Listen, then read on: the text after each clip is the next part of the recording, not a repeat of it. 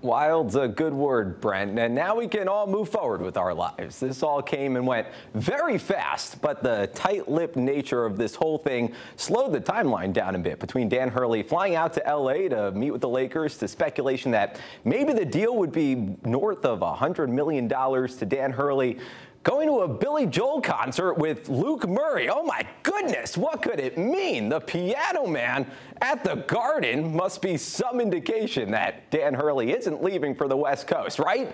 What's more East Coast than Billy Joel in the heart of New York City? Well, now we have a conclusion to the saga that was the Dan Hurley to the Lakers will they, won't they relationship. Hurley put out a statement saying, quote, "I'm humbled by this experience. At the end of the day, I'm extremely proud of the championship culture we've built at Connecticut. We met as a team before today's workout, and our focus right now is on getting better this summer and connecting as a team as we continue to pursue championships." End quote. So there you go. The three-peat is on. Hurley continuing what he started. Let me tell you, it was a lot of fun covering the Huskies this year en route to another title. And while I was in Arizona, this guy to my left, Jake Garcia, was in Storrs getting the pulse of campus throughout that ride. And he was back in Storrs today. Hi, Jake. Yeah, definitely a different feeling since school's out, but it's definitely music to UConn Nation's ears. A sigh of relief across UConn Nation tonight as Hurley announces that he will in fact return at the helm next season. Fans say since the news broke last week, they've been anxious about this decision, but that anxiety has now turned into celebration.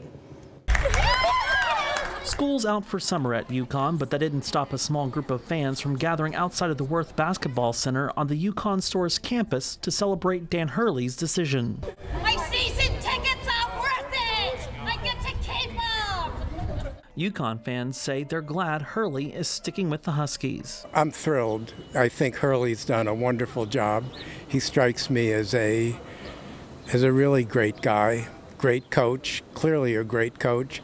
And I couldn't be happier that he's staying. Well, my heart is pounding. My blood pressure is probably off the chart.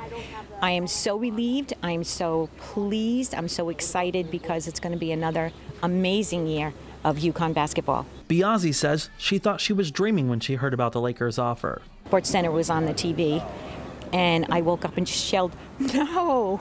And my husband said, "You heard that?" I said, "Not a great way to wake up." And then I let it process, and I went, he's not going to go.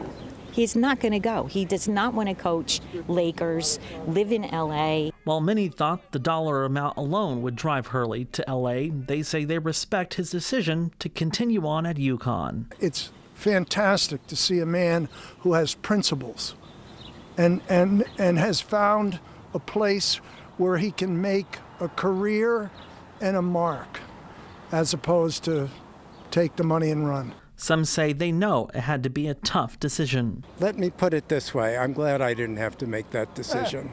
Or maybe I'm not glad I didn't have to make that decision. As UConn Nation celebrates another season with Dan Hurley as head coach,